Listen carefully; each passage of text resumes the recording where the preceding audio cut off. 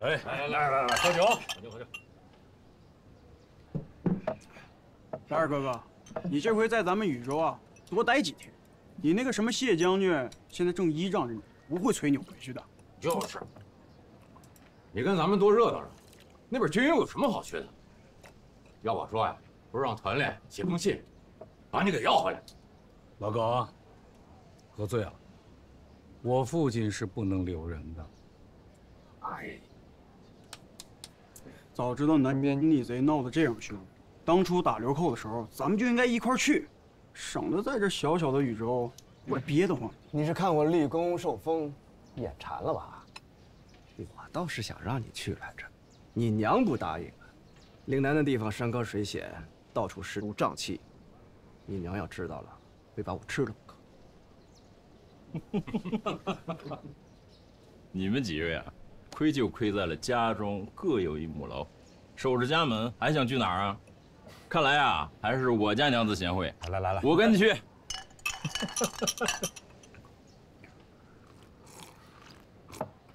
来，我给你倒上。吃完饭先别走，有话会你说。来，实在，是不是有创儿的下落了？若是此事，我何必避开旁人？我早敲锣打鼓，合府欢庆了。我这次南下也托了托曹帮的兄弟们，还是一点音信都没有。别急，来日方长，过些日子，我再找人去西边打听打听。那曼娘毕竟是畅儿的亲生母亲，总不至于怠慢了她。但愿吧。眼下，我有一件重要的事情要与你商量。前些日子，你那边得到的是一份嘉奖令，而我这边得到的是一份密诏。密诏？说什么？官家先是褒奖了我们父子勤勉克己、忠于职守，慧眼识人，举荐有功。接着说自己的身体日渐衰弱，他日新君即位，要我们父子尽力辅佐，必有大好前程。太子的人选定了，官家这是四处托付，为日后的新君铺路呢。我们父子因是太宗一脉，冷门多年，身边纵有你这样的朋友，也只能推荐出去，就是怕惹人猜忌。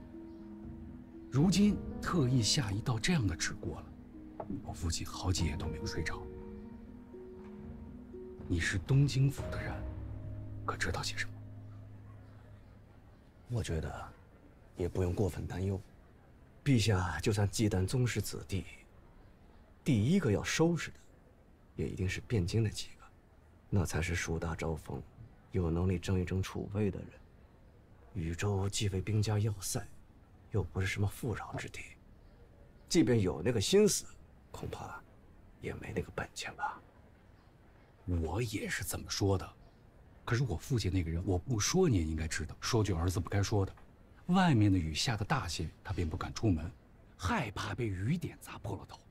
如今这么一道密诏下来，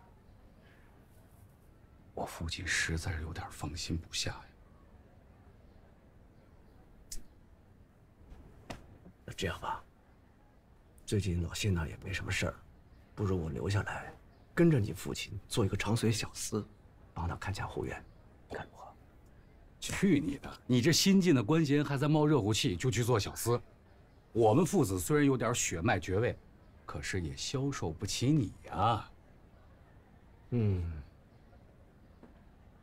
那就封闭府门，多找几个家丁看家护院。你让你父亲放心睡觉，一切由我。倘若京城诏令没有下来，便相安无事。等来了诏令，我们再做打算。这从哪儿弄些新的看家护院？若非知根知底儿，便是祸患。哎，我刚才来的时候不看到好几个生面孔，我以为就是你们家的家丁，不是新来的人吗？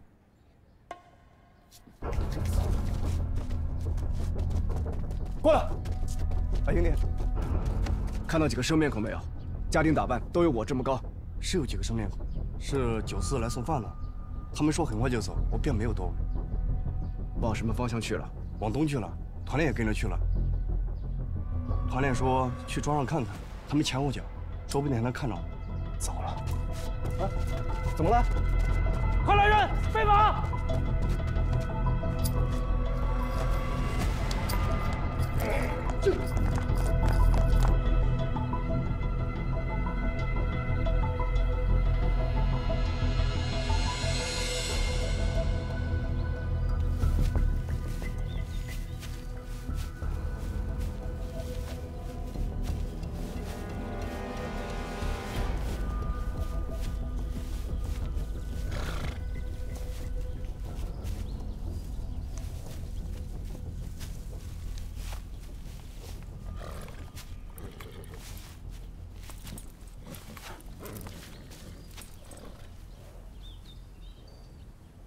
这天下最好看的不是险峰丽水，而是这些麦浪稻林呐。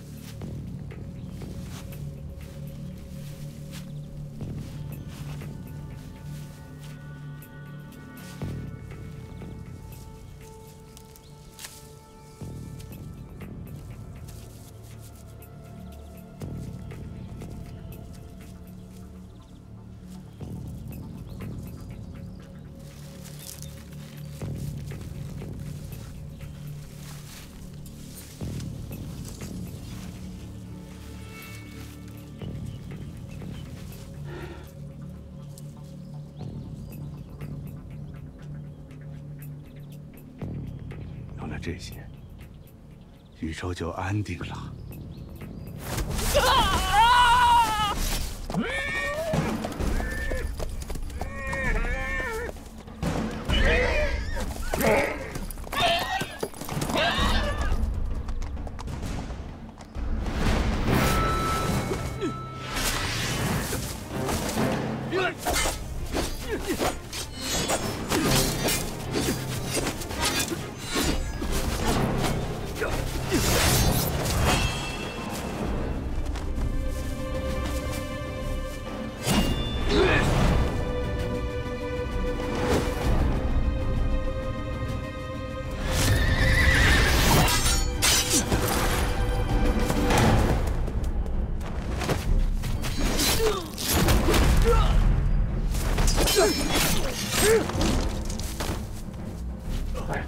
快，你去可爱了，就是。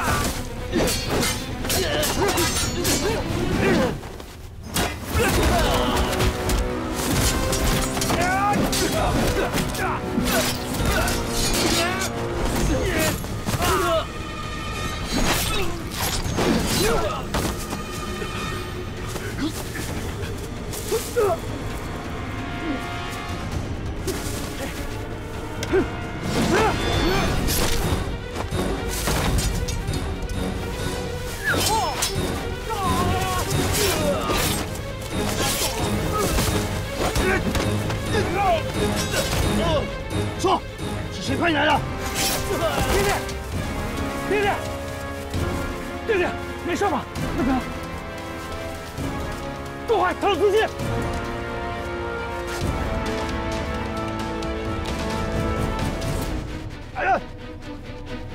守卫。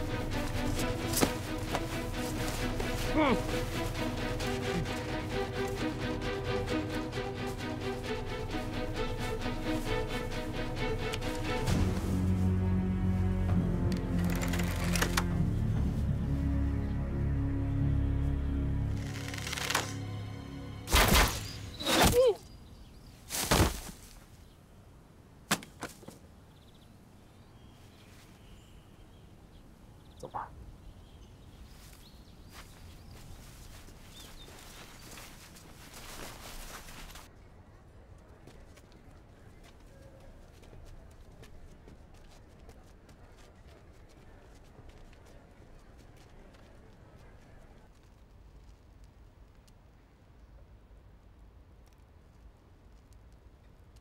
不说，是要吃些皮肉之苦的。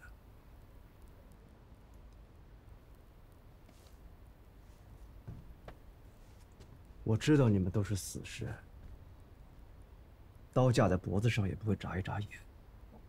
可是，我今天要的不是你的命，是你的胆儿。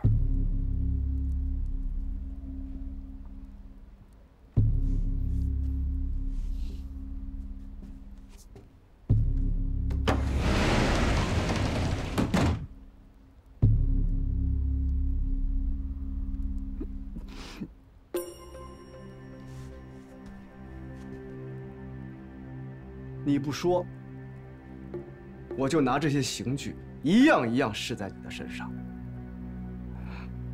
如果那个时候你还没有死，我就拿刀把你身上的肉一块一块割下来。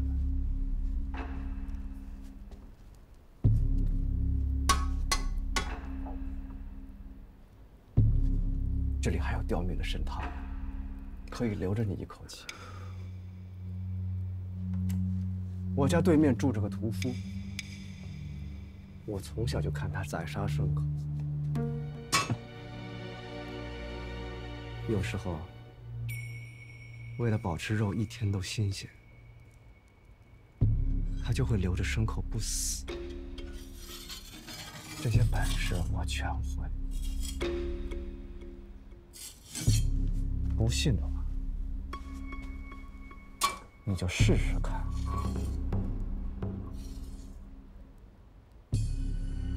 胸口的肉最厚，就算割100刀，也只会流半碗血。我就从这儿开始吧。是我，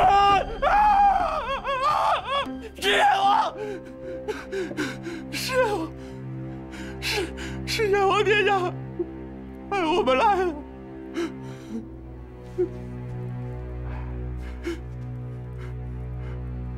你早说了，害我费这么大劲儿。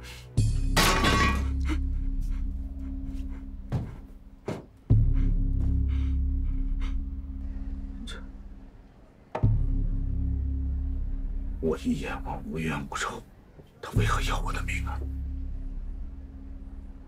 我们刚一接到了密诏，就派来了刺客，怕是事关立嗣。立嗣与我何干？我虽为宗室，一无高贵出身，二无根基人脉，拿什么跟阎王争？他何苦要与我过不去？只怕阎王是将那道安抚绵累的私诏当作是立嗣的诏书。如今在边境城里，立嗣的事情已经闹得沸沸扬扬，阎王已经是草木皆兵，一有风吹草动，他一定会当真的。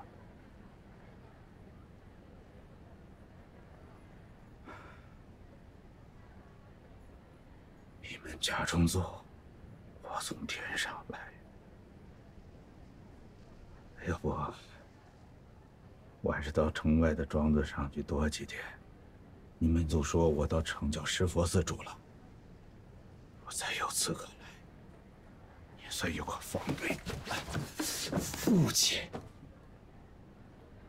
我们是太太祖血脉天家子孙，怕成这样，就让人耻笑。你们知道什么？保命要紧呐！大人，既然燕王已经当真，他宁可错杀，也不愿意漏杀。他要想杀你，躲无可躲。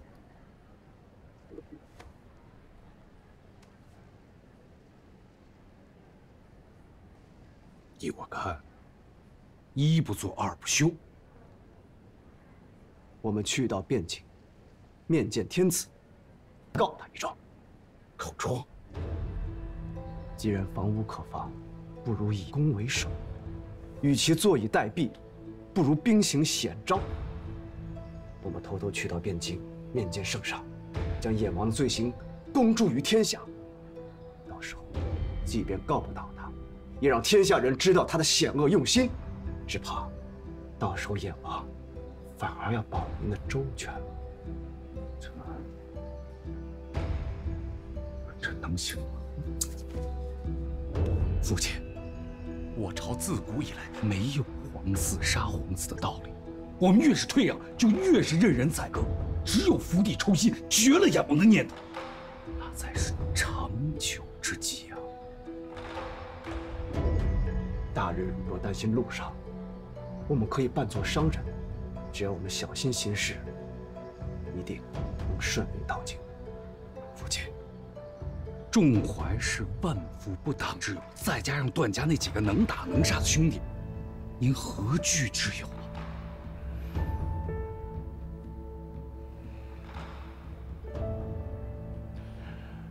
我还是先到庄子上住几天。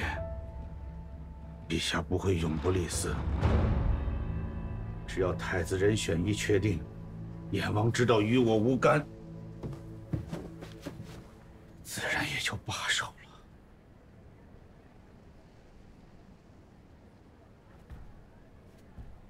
主官，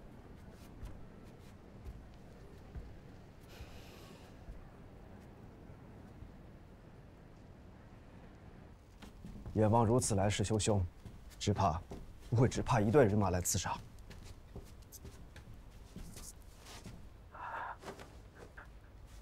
我父亲求全的话，也不是没有道理。我们父子一向为朝廷所顾忌，全靠父亲谨小慎微，才维持到今日。他若是我这么个破脾气，恐怕我们早就没有今日的命。再耽搁下去，朝中局势一定，我们上京还有何用？就知道你一小子撺掇我们父子上京，不光是为了避祸吧？你想，这个燕王敢如此明目张胆的来刺杀皇嗣，说明京中一定乱了。官家在不在还不好说，恐怕会有一场腥风血雨。危难之时，我才有机会。这你与我想到一处了。我们父子久居禹州10几年，无人问津，混的还不如个五品的京官。我们毕竟也是赵氏子孙，与其庸庸碌碌，在禹州做一辈子不咸不淡的团练使，不如趁乱投机，干翻事业。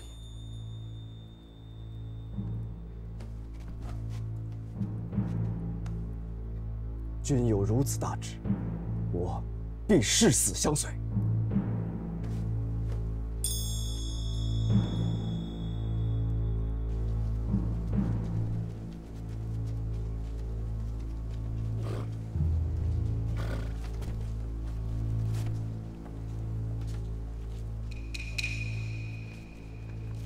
出发了啊！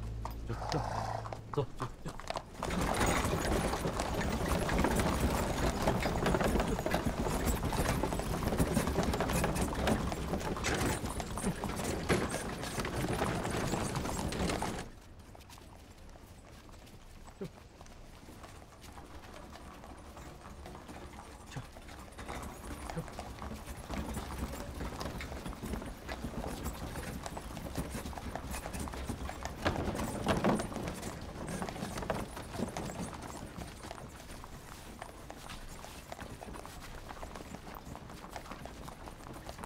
哎，钟儿，这儿离老耿家最近，而我们绕道沈家，这是不是多了一份风险？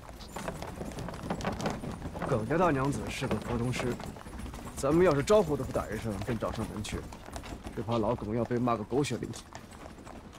沈家嫂子好脾气，断然不会嫌弃咱们。见人下菜碟儿。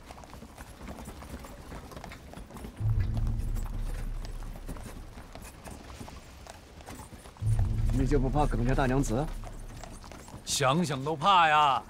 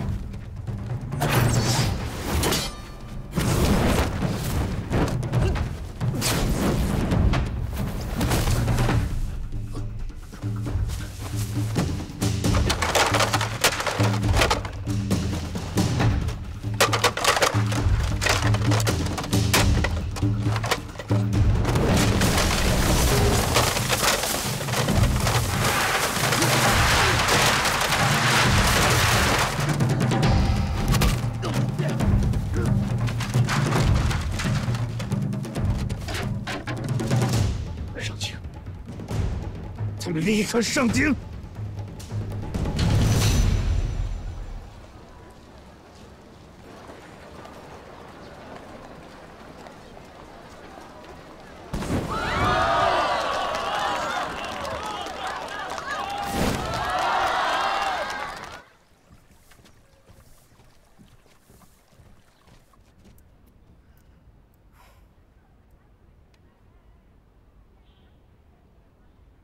这唉声叹气的，怎么了？今日一早，宫里便来了人，请了4房5房的娘子们进宫去了，说是容妃娘娘有请。英国公、越国公家的都在列，却独独落下了咱们大房这边。玉哥的娘子也没去吗？没。不光宫里，汴京城现在也全都是势利眼。瞧着新宁远侯身上有病，无官无职，用不上，便丢在一旁了。以前老侯爷活着的时候，咱们家的门庭那是多热闹啊！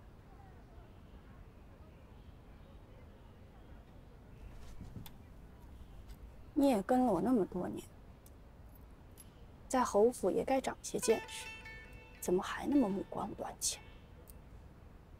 容妃这么招呼他们，这是要干嘛？这是结党营私。日子长了，难免不出事儿。吴家4房5房那2个蠢材，还削尖了脑袋往上凑。有他们哭的时候，大娘子说的是。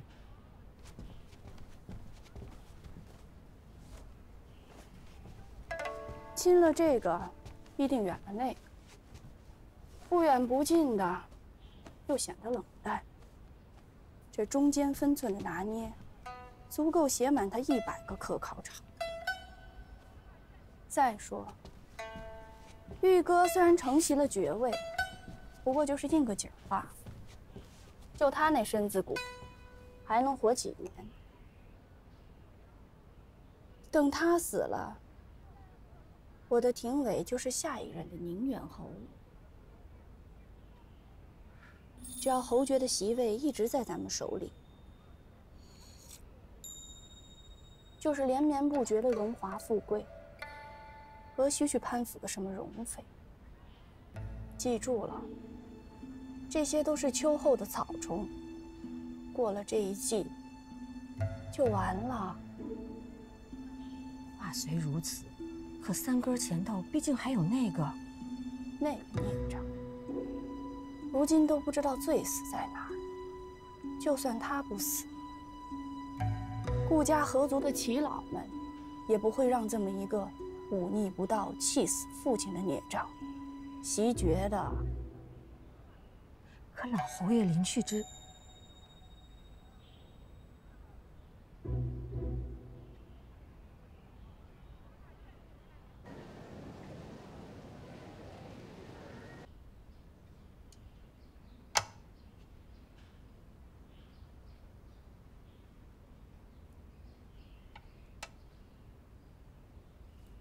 公爹走了好几天了，也不知他们在宫里吃得住的如何。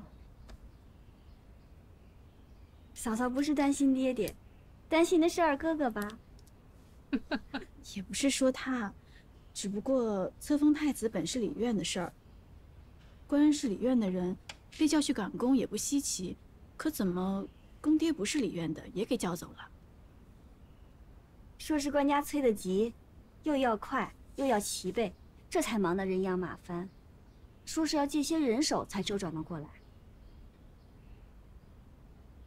太子乃未来国君，一事岂能草率？先是司天监要择选吉日报请准许，然后礼院要查阅典籍，制定章程，誊写诏书，再下发到各州郡县，还要派使臣四方祭告诸神，置办各种礼服冠冕，大臣们还要上表庆贺。如此反复周折，更不用说册立大典，要祭天祭地，问答礼赞，哎呀，更是繁琐。你下，快下了，祖母，下了。宫廷和官人要下个月才能回家。他们不是主事的，不过是做些文书誊写的活儿，想来也差不多了。下，快点！嫂嫂放心吧，这下你不用心疼二哥哥会累着了。明丫头是越大越淘气，知道你嫂嫂脸皮薄，还打趣她。上个月还跟二哥哥说好了，要给他送鱼汤喝呢，是我亲手烧的。这下可好，这鱼都从幼阳老家送来了，他却被关进了皇城内，真是没口福。要说官员留在宫中办事，应该是住在前院，只要不是扣留羁押，倒也允许家眷探视，送些个茶食物品。真的，皇宫大内我们也进的？怎么进不得？只要别乱跑。那正好送些个鱼汤过去，长柏不就有口福啦？那嫂嫂，我们一同去看二哥哥吧。还有你父亲。啊，官人临走时叫我好好看家，可太过挂念，不能随意走动，我就不去了。妹妹替我送去吧。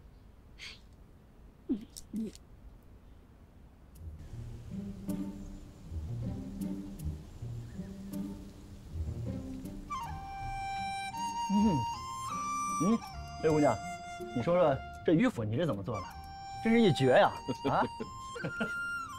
这很简单，将鱼肉片开，再用盐姜汁和冷酒腌上1个时辰，用葱段放在温油里，反复煸炸即可。诸位忙碌，心火大，嘴里没味道，这道菜微辣鲜咸，清酸薄甜，极是开胃爽口，一定很下饭。是下饭。好吃就再吃点。谢谢。明儿啊，这几日我们不在，家中一切可好啊？都好。大娘子和嫂嫂甚是想念，我盼望父兄早些回家呢。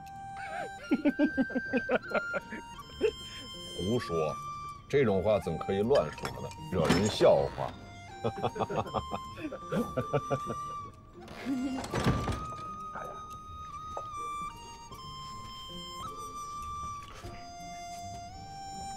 公公，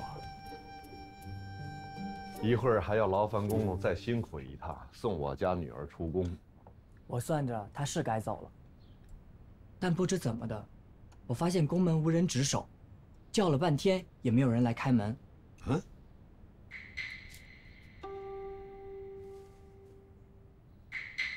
正午关宫门，可是前所未有啊！对呀，这大中午的关什么门啊？就是。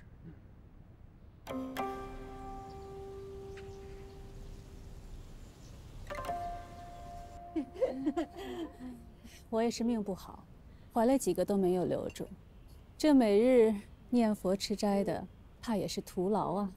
哎呦，娘娘，您可别这么说。怎么今日来的都是武将的家眷？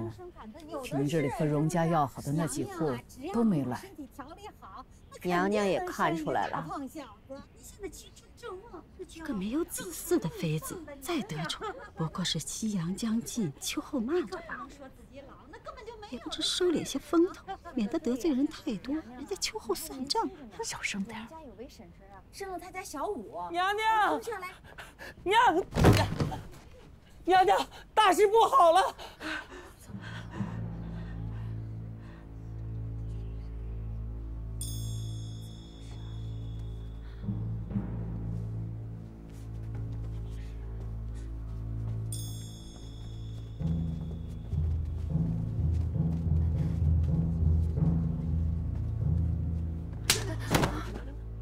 慌什么？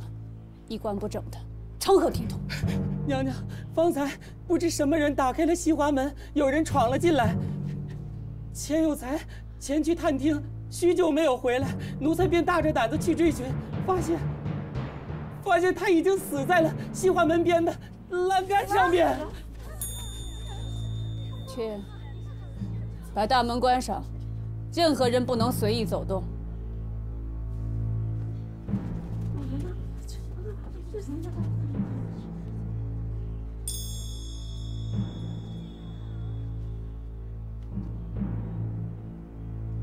娘娘，泰山崩于前面不改色，实在令人钦佩。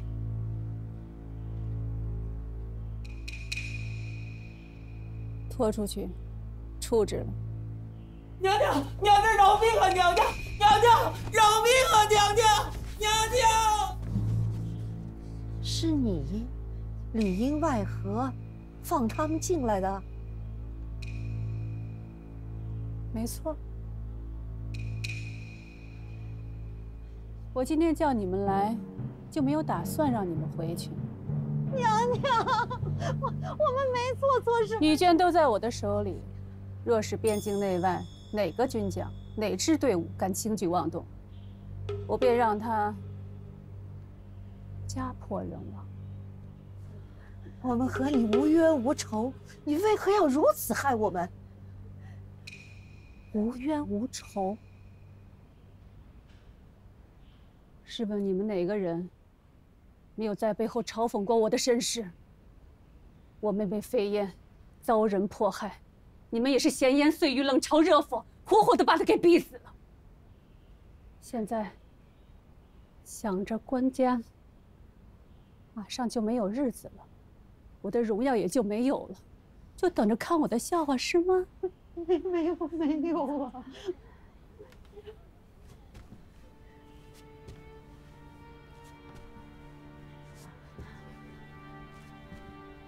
尤其是你，郡主娘娘。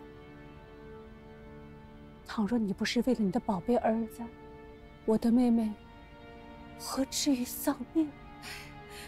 我们家也是被逼无奈。好一个被逼无奈！被逼无奈到头来就是我家哭你家笑，我妹妹孤苦黄土，你儿子洞房花烛。今天我本来可以不把你框来扣住的，但是我实在咽不下这口气。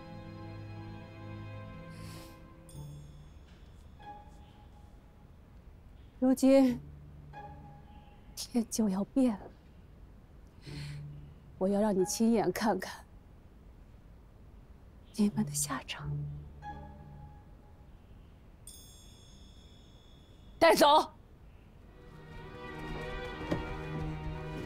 啊！不！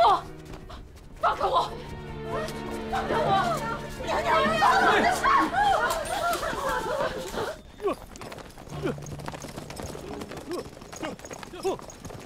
再往前没有山，都是一网平川了。咱们得跑慢点，离边境越近人越多，燕王的耳目也多，咱们得小心行事才好。这一带你熟门熟路，我们都听你的。到时候咱们兵分两路，找人穿上你们父子二人的衣服，一道人走官路，一道人走小路。燕王人再多，也能拖他多一日半日。好，这怎么办？走！这。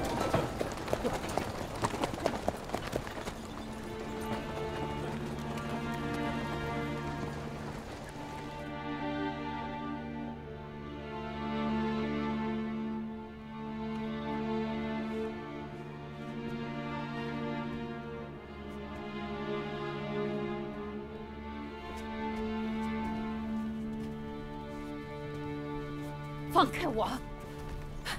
你们想干什么？啊！放开！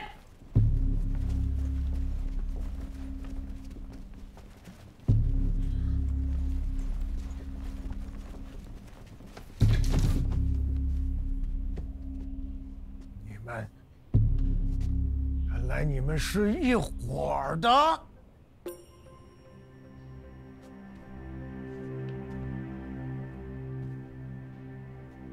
当年，你夫妇二人害死我妹妹的时候，可曾想过还有今日？你好大的胆子！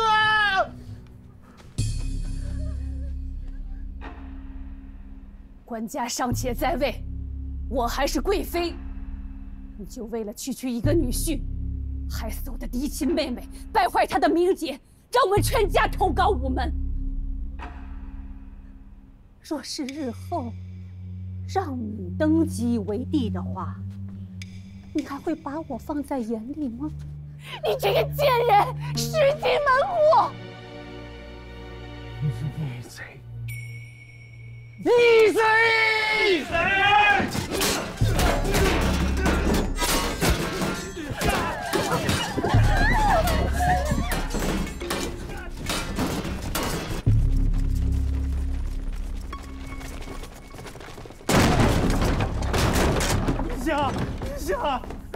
陛下，叛军围了福宁殿，正在撞门，怕是撑不了多久了。还有出宫的路吗？整个皇城里全都是逆贼的人，他把所有的宫门殿门都把守的水泄不通。这一定是出事儿了吧？这什么声啊？杀人了！杀人了！外面都是尸体。你是说宫里杀人了？这杀人的人是什么人呢？他们全穿着当兵的衣服，根本分不清是哪支队伍。他们见人就砍，还什么？他们还将工人拉入廊下，行苟且之事。啊，天爷呀！这宫里头怎么会出这种事儿？那些杀人的人离咱们这儿远？马上到宫门口了。那快去把门堵上！不行，这里本是一座废弃的旧店，临时拨给礼部用的。这门上都是陈年糟朽的老木头，连只耗子也挡不住啊。那这店里这怎么藏身呢？这怎么办？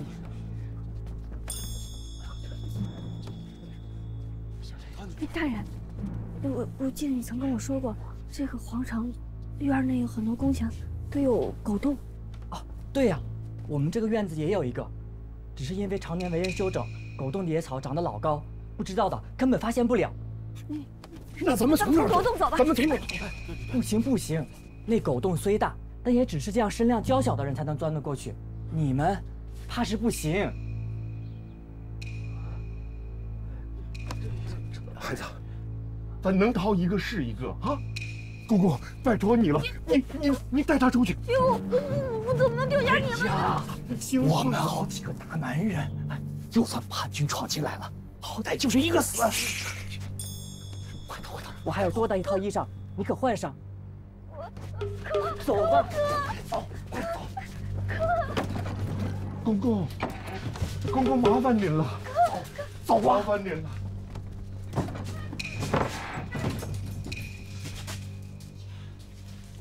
我们如何是好？看护好点击。